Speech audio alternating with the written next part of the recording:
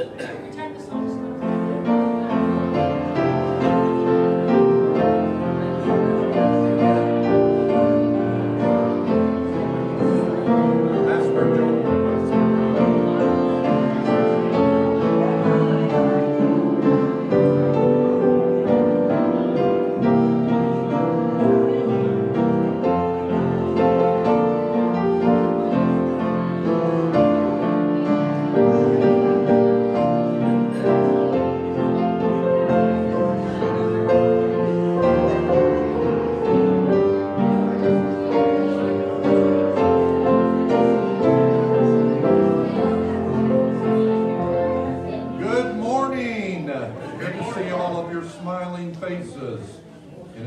Smiling, you are now, right?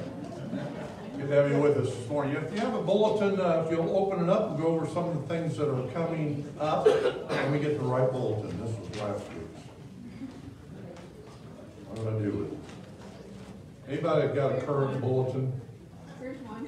Oh, I found it, I think. Nope, that's last week's too. Here, the mic.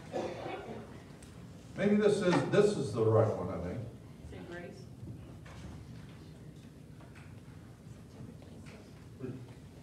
Okay. Yeah, they're all the same. All right. Today, no, this isn't open now. I was right. Today is Family Day, and you know the routine for that. We'll have a carrying dinner following the service this morning. All of you are invited to that. Next Saturday is our fundraiser for our school, the VCA chicken noodle dinner. Not chicken neuter dinner.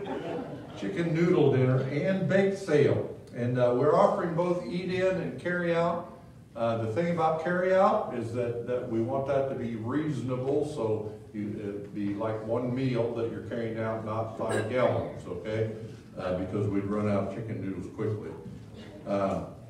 It is a free will offering. Again, all of that is to go to help with the Christian school. Then next Sunday, October 4th, will be our DVD Sunday, so come early for that. We've been looking at the series called Foundations, dealing with, basically it's a secular humanism evolution versus biblical creation debate. So it's been really, really good. Encourage you to get in on that, but you have to come 15 minutes early for that 9:45. Workday this coming month will be on the 24th, and again, Family Day the 25th. Just a couple of updates or projects that we're doing. The new video equipment is installed. Yay! That's the good news. The bad news is we don't have a clue how to use it. It's just hanging there looking real good back there. We're supposed to get the training on that tomorrow evening. Lord willing, next week we'll be streaming using the new equipment. Looking forward to that. Also, just an update on, we're calling it the barn project or shop project. We're going to build a 24 by 30 building to put our outdoor equipment in, and also have a place to work on like VBS projects, stuff like that. I hired an architect last week trying to get the permits, and once we get the permits, we'll do the site work, and then after the first year, they'll start putting the building up.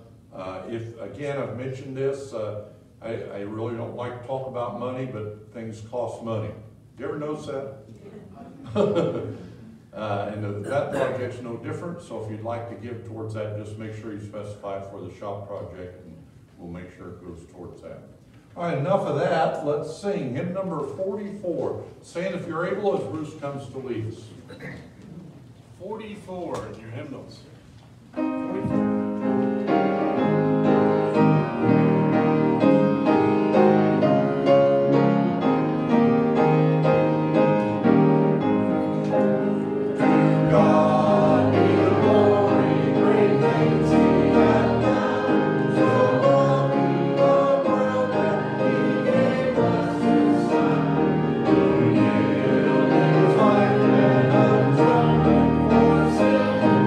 Thank you.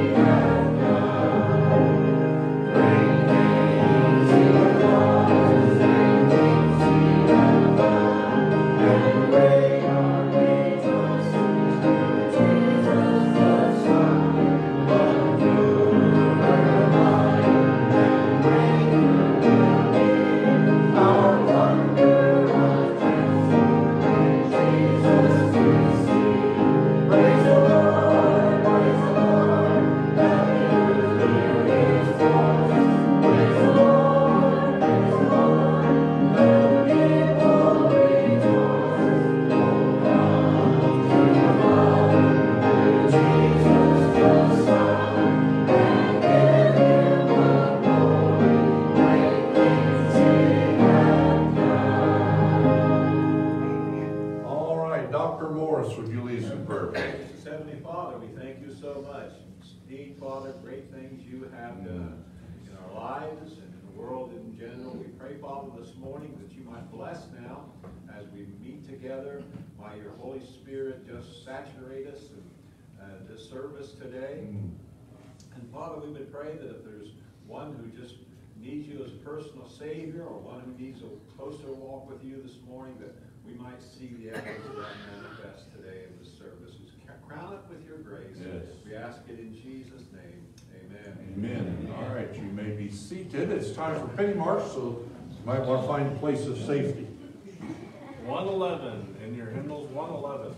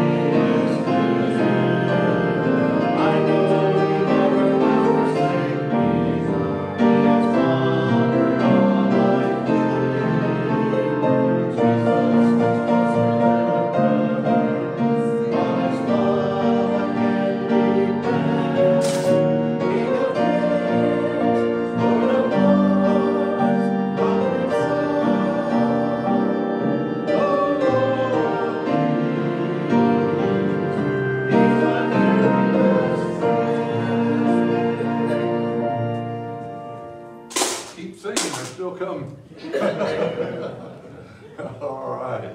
That's a hoot. I love the penny march. That's worth the price of admission, I think. Amen. All right, I got good news for you. Beginning next week, Morris has decided to rededicate his life to the Lord, and he's going to be doing his offering thing, which many of you have shared that you've missed that. So he's going to be taking that up against. Stop the whining. It's plus this morning, if you look at the offering report, he said it's bad. He said I got to do something. So, I don't know if he's going to make a difference or not, but anyway, he'll be taking over the offering responsibilities next week. Meantime, you're stuck with me, and I have no story, no joke, or anything. So just ask the men to come at this time, and we'll receive the offering this morning. Again, if you can find out what is going on as far as our weekly offering, if you'll just check the bulletin offering report, the weekly general fund needed is $2,300, weekly missions $230, and then you can look and see what the last week's offering was, and then you can say, oh my, all right? But God's good. He'll meet our needs, and we'll trust Him to do that. Colton, would you ask the Lord's blessing on? Heavenly Father, God, we just thank you for another day we can be together, Lord. We thank you that you supply every need. Father, whatever right now may be on our hearts, help us to get it without thinking more of it, Lord, and help us to remember that, God, that we can never outgive you, Father. Right. You give up all things to us. Good. So, Father, help us now and bless this offering. In Christ's name I pray. Amen.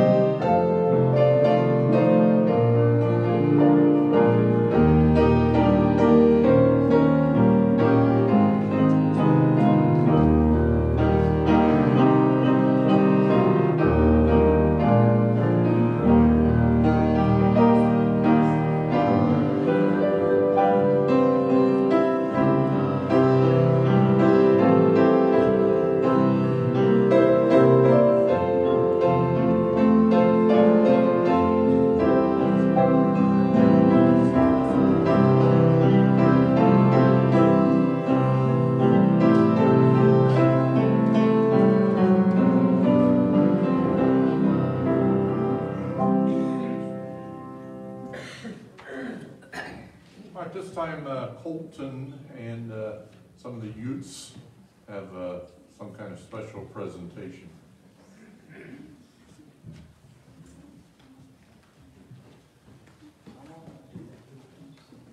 Come on up here. She's probably hiding, that's okay. God tells us that we ought to outdo each other and give an honor and have brotherly affection to one another. And part of what I'm wanting to do with the teens is, and the youth group, and make this a joint effort, is we don't want to be hearers of the word, we want to be doers of the word. And something that we want to recognize is that the greatest of us is the least of us, is those who serve in the church, and I think that goes kind of unrecognized a lot of times. And so we kind of nominated somebody, we pray on it, we nominate, and we put them in a bucket, and then we ask God who we're going to pull out for a month, who we're going to honor. And so today, pull that up. We want to thank Chris Surface for all the work he's put in and done for the church. Amen.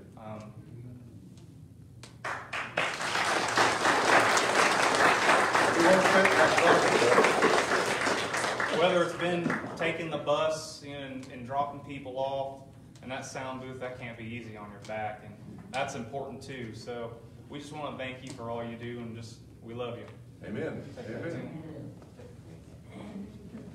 Thanks. Thanks.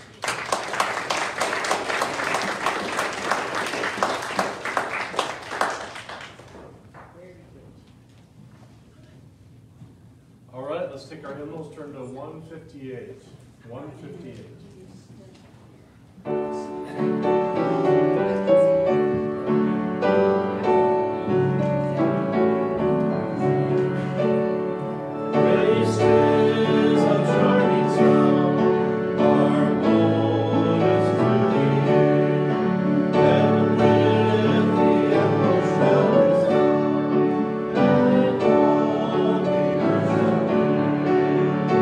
Saved by grace.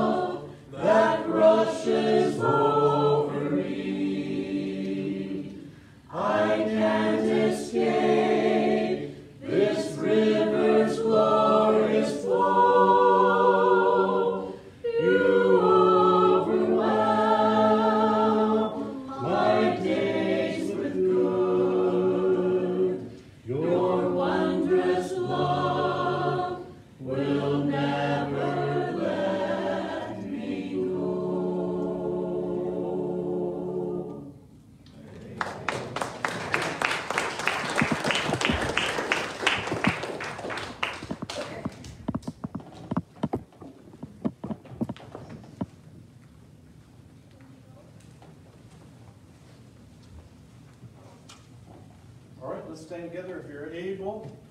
And junior church is dismissed. And we'll turn to 435 in our hymnals, 435.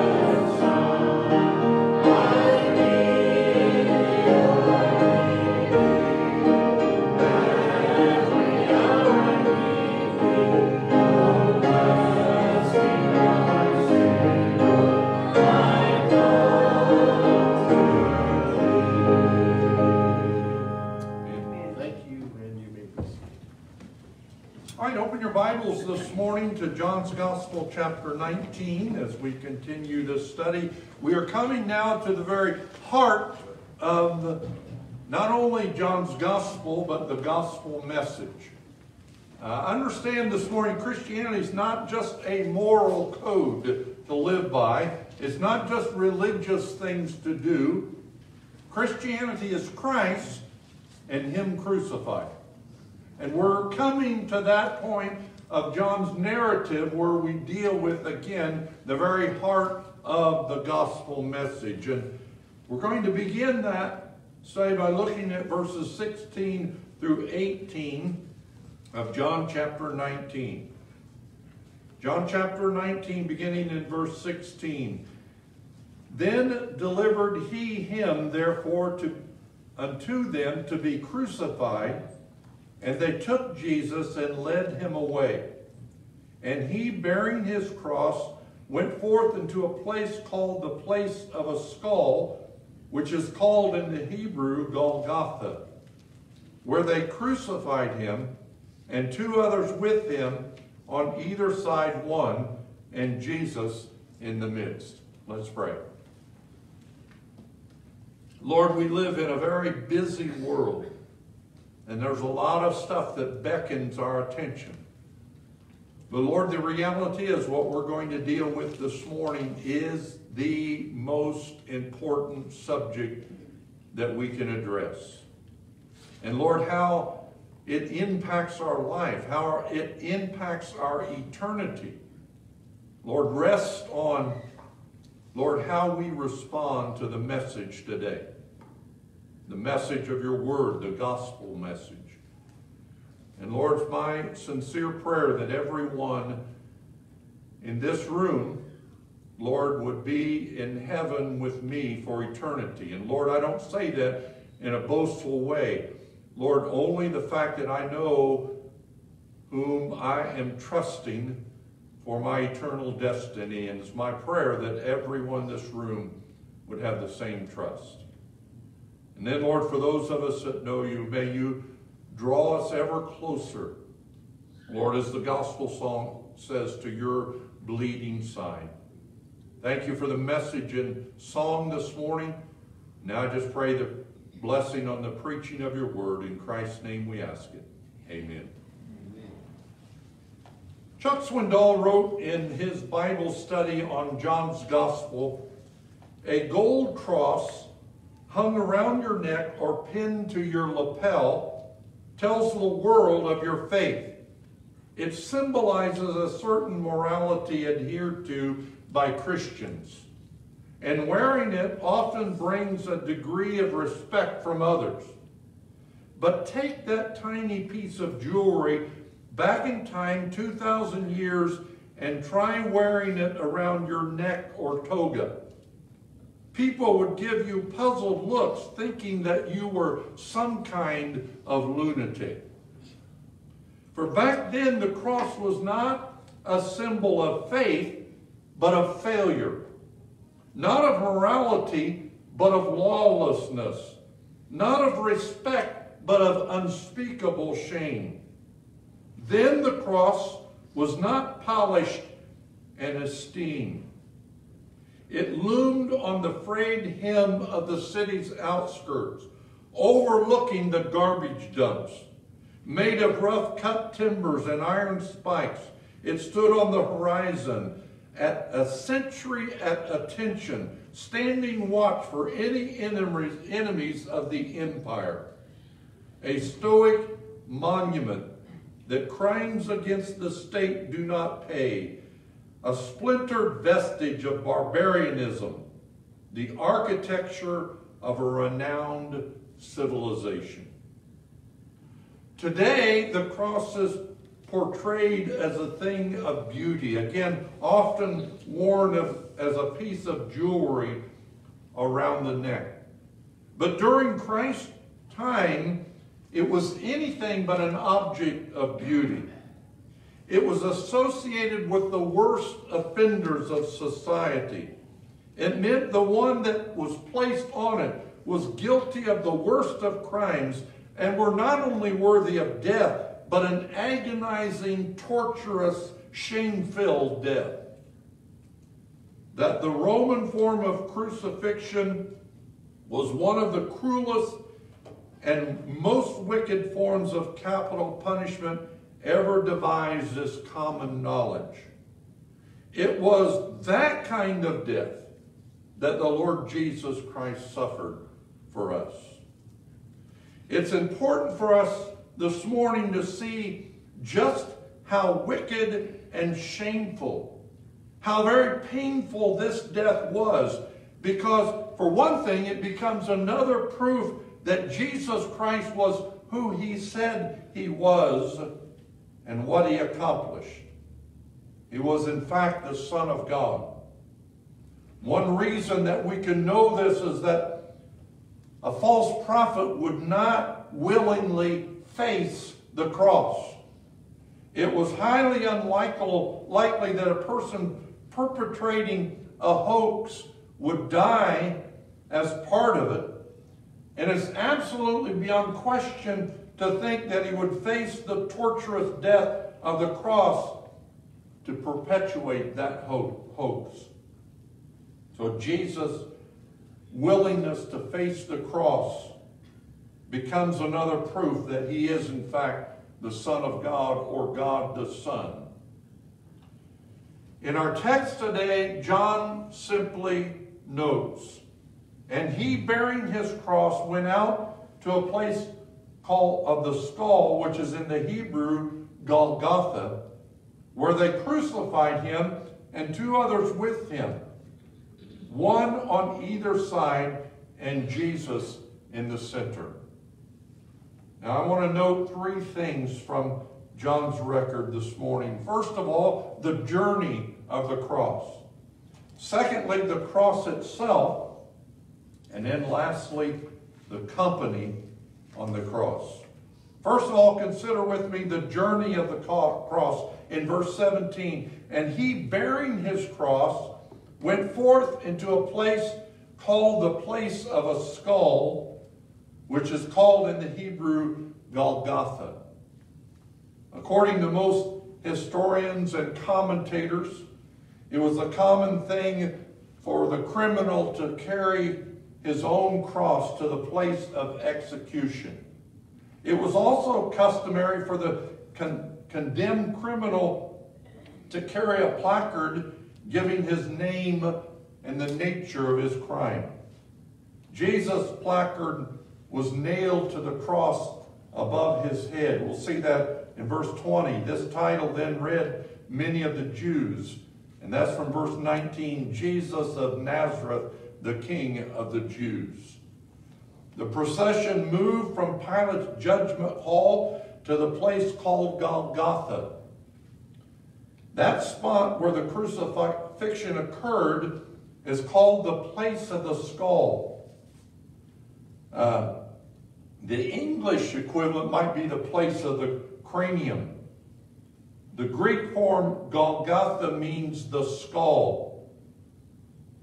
And of course, we don't know exactly why it was called that. There's a lot of speculation. Some think that because it was the top of a hill, that it resembled a skull. Others have different views of it. The only thing that we know is that it looked in some way like a skull, or was something about it represented a skull. This is the place where the crucifixion took place. Now here's the thing about it. No one really knows where Calvary is at. Now if you go to the Holy Land, they'll take you on a tour and they'll show you where they think Calvary was at. But nobody really knows. I think the reason for that is because of the propensity of man to worship things like that. So we don't know where Calvary is. But here's the thing. Calvary does not save. That hill where Jesus was crucified does not save you. In fact, though we sing about it and sometimes make much to do about it, a cross doesn't save you. What saves us is what happened on that cross over 2,000 years ago. And that is Jesus Christ poured his lifeblood out as an atonement for our sin. That is what saves him. Now, John makes a special note that Christ carried his cross, and at this point by himself. Now, that implies a twofold curse. First of all, death by crucifixion was in itself regarded as a curse. Paul wrote in Galatians 3:13, Christ has redeemed us from the curse of the law, being made a curse for us. For it is written, cursed is everyone that hangs on a tree. Again, the death on the cross was not a glamorous thing. It was a shame-filled, torturous death, and a cursed death. Deuteronomy 21:23, his body shall not remain all night upon a tree, but thou shalt in any ways bury him that day, for he that is hanged is accursed by God. Now think about that for a minute. That refers to Jesus Christ. Because he hung on a tree, he was accursed by God. Now again, don't think of this, the cross as something beautiful, but as a curse that Jesus Christ bore for our sakes. A shame-filled death for our sakes. Nothing pretty about the cross. In fact, anyone that was carrying it would have been marked as the lowest of humanity, the scum of the earth. But Jesus was willing to do that, to become a curse for us, that we might be saved. Secondly, compelling the guilty to carry his cross intensified that shame. It's not only that he was going to be crucified, but that he had to carry the instrument of his death. And then thirdly, carrying it by himself, at least initially. Carrying it alone would have added to the terrible punishment. And the fact that the suffering servant was being sent out in complete isolation. Fourthly, going outside the city to be crucified adds another element to the cursedness. Hebrews chapter 13, verse 12 and 13. Wherefore Jesus also, that he might sanctify the people with his own blood, suffered without the gate. Let us go forth therefore into him without the camp, bearing his reproach. Again, all of this adds to the burden that Jesus bore for us. The King of the world. Again, remember, Jesus is not just a man. He is also God incarnate. The King of the world became subject to shame and suffering, became a reproach. The incredibly rich became incredibly poor, that we might be made incredibly rich. All right, secondly, let's consider the cross itself, verse 18, where they crucified him, and the two other with him on either side, and Jesus in the midst. One commentator notes, even the Romans themselves regarded it, that is the cross, with a shudder of horror. Cicero declared that it was the most cruel and horrifying death. Tacitus said that it was a despicable death. Crucifixion was originally a Persian method of execution. It may have been used by them because they considered the earth sacred and wished to avoid defiling it with the body of a criminal and evildoer. So they nailed him to the cross and left him to die there, and then left the vultures to complete the work. The Carthaginians took over the crucifixion from the Persians, and then eventually the Romans learned it. Crucifixion was only used in the provinces of Rome. It was unthinkable that a Roman citizen should die by this death. Cicero said it is a crime for a Roman citizen to be bound. It is a worse crime for him to be beaten. It is well nigh parricide for him to be killed. And what am I to say if he be killed on a cross? It's despicable beyond words, he goes on to say. It was that death, the most dreaded death in the ancient world, the death of slaves and criminals, that Jesus suffered for us.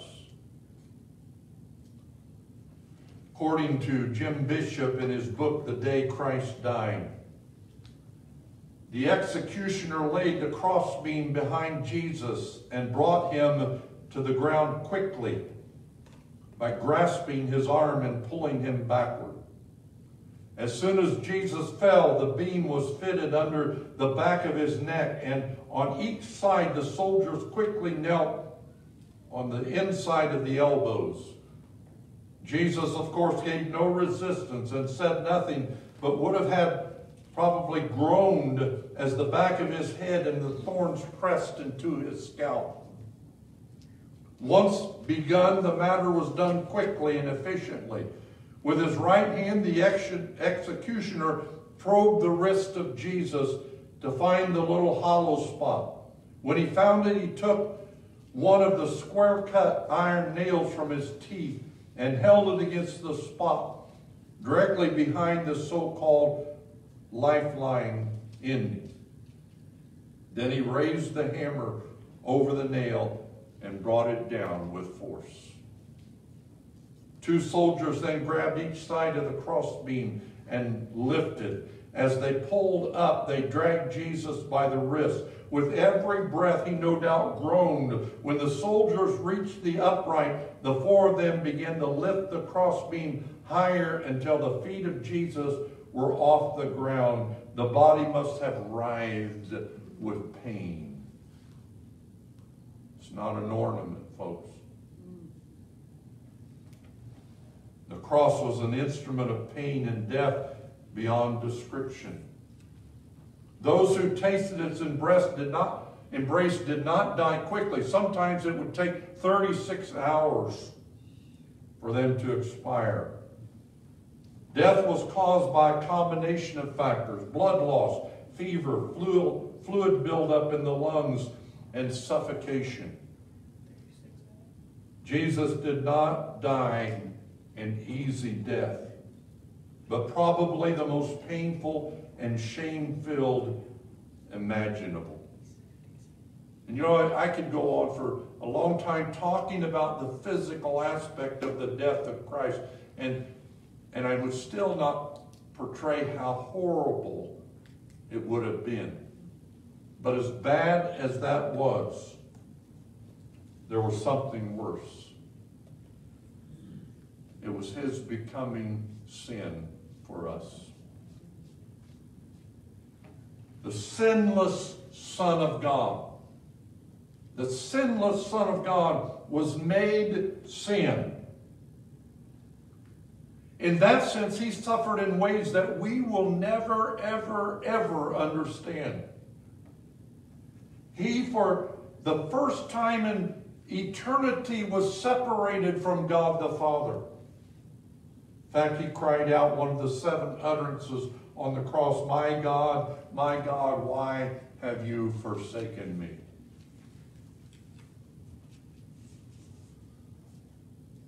We sing about it.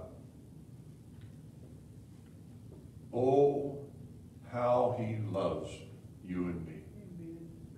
Oh, how he loves you and me. He gave his life. What more could he do? Oh, how he loves you and me.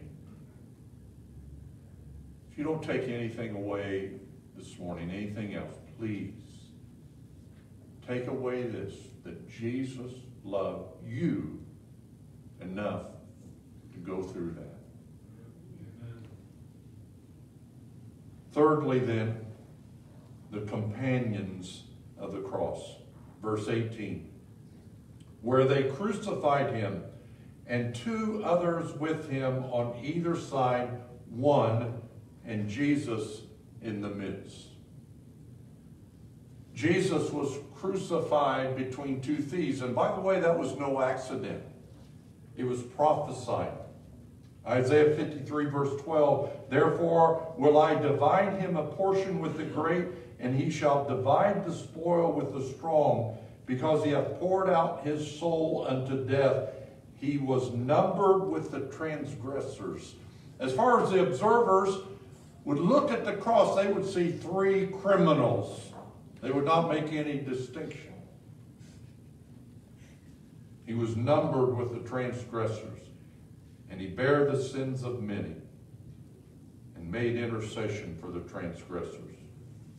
By the way, there were 332 such prophecies that were fulfilled by the life and death of Jesus. A man by the name of J.P. Free calculated the mathematical probability of all these prophecies being fulfilled in one man.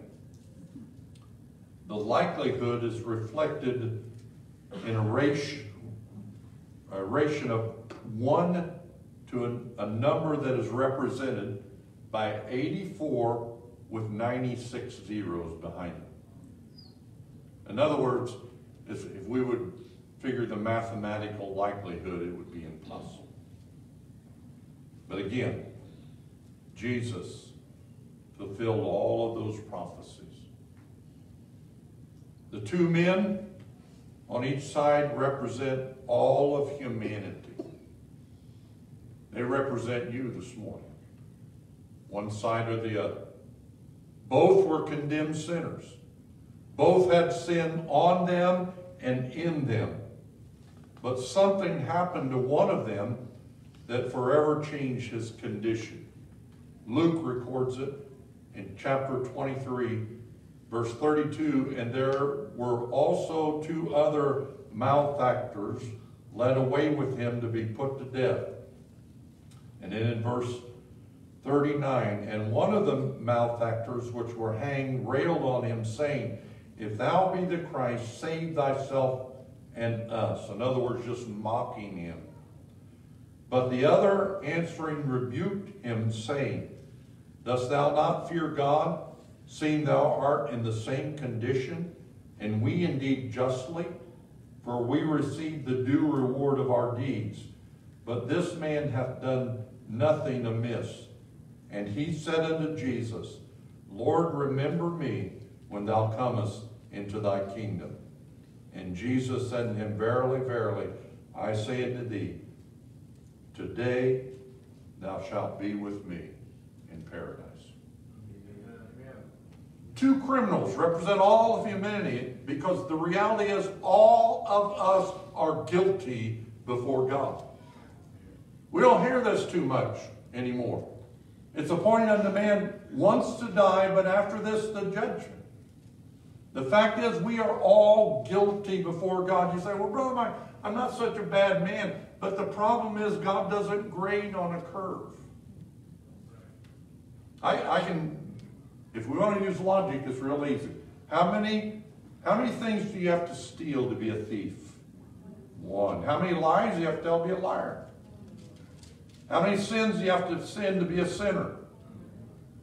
1. But the truth is, we sin multiple times. And we all are guilty. And again, your life is represented by those 2 thieves. We are all guilty. But to one, Jesus said, today thou shalt be with me in paradise. Here's the reality. We're all sinners. We are all sinners in this room. We are all sinners. Say amen. Amen. But here's the thing. Some are lost sinners, and some are saved sinners. Amen. Some are represented to the one thief that just mocked the Lord Jesus Christ, and maybe you even have done that kind of thing. You've made fun of Christ and Christianity and Christians. You're represented by the one, but maybe you're represented by the others who place their faith in Jesus Christ. And to you, he said, today thou shalt be with me in paradise. You're either a saved sinner or a lost sinner. There's no in between. There's no purgatory. There's no time of going. I was reading about hell this week, preparing my article for Faith and Freedom. I know we're not supposed to talk about hell, but listen, folks, it's still there. Yeah. There is no purgatory, and hell's not a place of temporary purging. It's a place of eternal suffering. It's where one of these thieves went forever. Jesus didn't turn to him and say, today thou shalt be with me in paradise. He turned to the one who repented and placed their faith in Christ. Now my question this morning is, which thief represents you? It's not a question of whether or not we're a thief, whether or not we're a sinner, whether or not we're guilty before God. That's settled. We all are sinners. By birth and by choice. Okay? But are you a lost sinner? Or are you a saved sinner? And we're not saved by Golgotha. We're not saved by the cross. We're not saved by baptism. We're not saved by being religious. Your being here this morning does not save you. It's what, I should say, who was hanging on that cross that saves us. And placing your faith in him for who he is, God the Son, and what he's done. He died for you on Calvary to pay for your sin. And now He offers, just like that dying thief couldn't even get baptized. If they baptized him, they had to do it after he was dead. He couldn't do good works. He couldn't do anything. All he could do was place his faith in Jesus Christ. And that is, my friends, the only way that you can be saved is by placing your faith in Jesus Christ. Let's pray. Every head bowed, every eye closed. Again, I would ask you, which thief represents you? I'm not trying to offend you by saying you're a thief, a criminal, a sinner, because again, I am too. We all are. You know, it's not that I'm better than anyone in here. In fact, I love what's becoming our main saying in our church, that we are struggling people helping struggling people.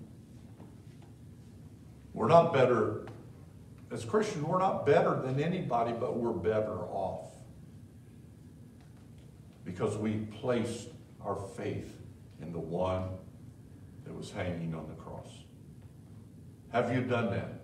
I mean, it means renouncing ourselves altogether. It means that we can't look to any of our doings to save ourselves, but that we cast all of our faith on the one hanging on the cross. If you've done that, that's a testimony of God's saving grace. Would you hold your hand up high for me this morning? God bless you. All right, you may put it down. As far as I can see, that was everyone. But let me ask you, if you could not or should not have raised your hand, you can take care of it this morning. And again, we're not going to make any special hoops or anything for you. The other thief hanging on the cross, how much could he do? He couldn't even go forward in an invitation. Amen? He couldn't do anything but place his faith in Christ. And you can do that right where you're seated this morning. It's as simple as a prayer from your heart. Lord Jesus, I acknowledge that I'm a sinner. And I understand that you died for my sin. And I'm trusting you to save me. If you want to pray the prayer that the thief prayed, Lord, remember me when you enter your kingdom. The words are not magic. It's the sincerity of your heart. It's the faith. This morning, if you are praying from your heart, trusting the Lord. And again, I'm not going to come to you and embarrass you or make you do anything again. But I do want to rejoice my heart with you this morning. You'd say, Pastor Mike, I'm trusting Jesus this morning, the one on the cross and what he did. I'm trusting that as my salvation. If that's you this morning, would you just please slip your hand up and down? Is there one? God bless you. Anybody else? I'm trusting Christ for my salvation. Lord, we thank you for the gospel message. And I pray that, Lord, if there is someone here, again, that should have raised their hand, didn't, or should have, Lord, prayed from their heart, it doesn't even matter much if they raise their hand, Lord, as long as they trust you. I pray that you'd help them this morning, that if they're trusting you to make it public, Lord, as we have this invitation. And then, Lord, again, for us who know you, may we ever be busy about proclaiming the message of the cross, namely, Jesus died for you. And we'll thank you for it. In his name we pray. Amen. Let's stand and have a couple of verses of song this morning, give you opportunity to respond.